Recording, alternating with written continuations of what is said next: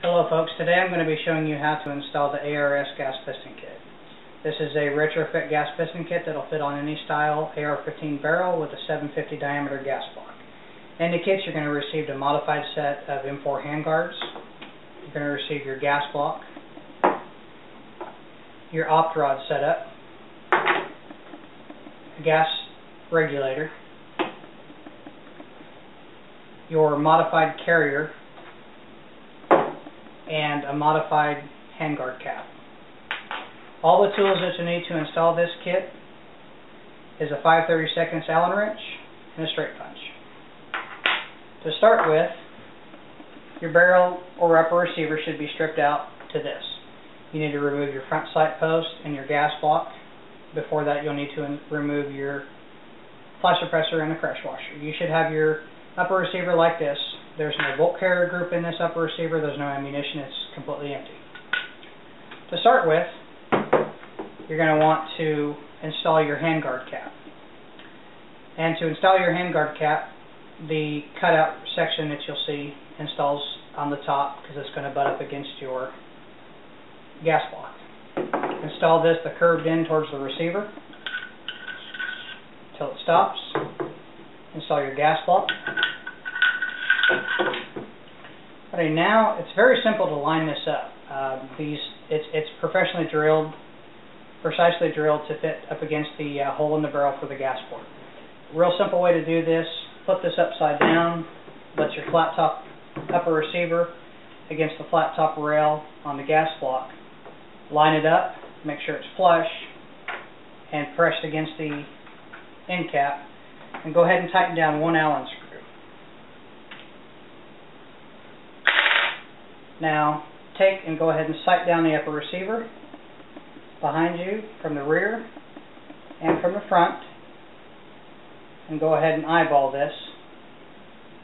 And you can make adjustments to this later on once you have the kit installed, but this will be a very close way to get this lined up. Now that that's lined up, go ahead and tighten up the rest of the 3 Allen screws with your 5/32 Allen wrench. There's no recommended torque setting on these, but don't torque them too tight. You want to make sure that they're hand tight, but you don't want to over torque them. And if you feel the need to, you can go ahead and put a little bit of Loctite or some Vibrotite on them.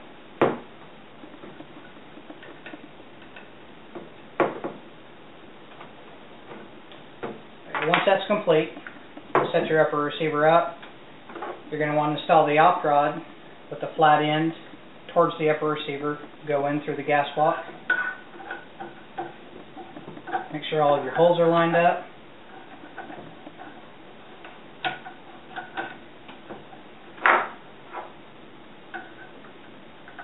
You can use your straight punch to line the delta ring and the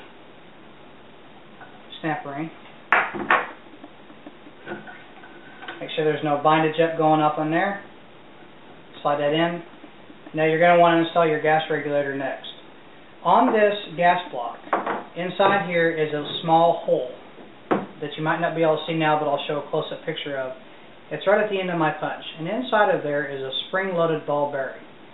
And what this does is there's a groove cut inside the threads of this gas regulator, and it lines up and locks this in place. Once it's locked up in place, you're going to need your straight punch to remove it. Go ahead and install this through the front of the gas block, and it'll thread in. Turn it till it clicks. Make sure there's no free movement, and that your opt rod has free movement inside the receiver again. Alrighty. Now you want to take your strip carrier that comes with the kit.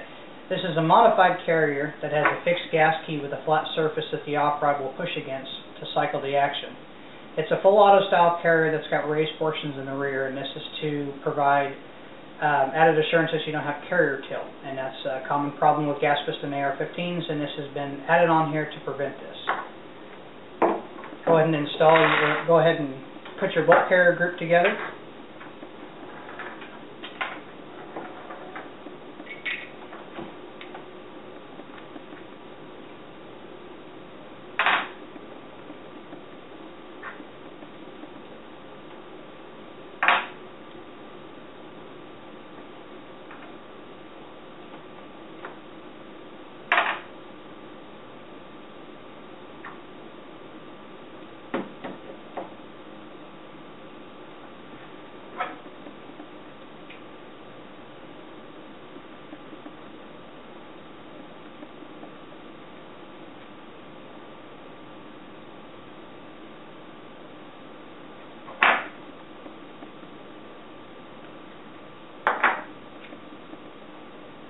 Alright, once your carrier is installed,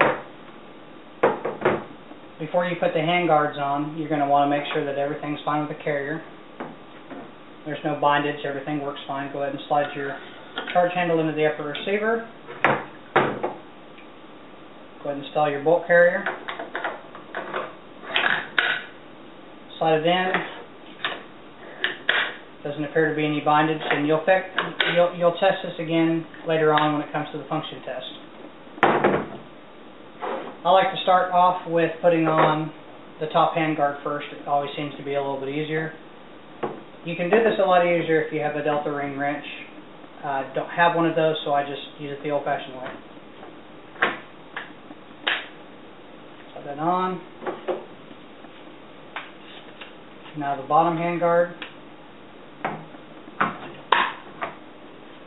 Make sure that's tight. And there you have it. The A.R.S. gas piston kit installed.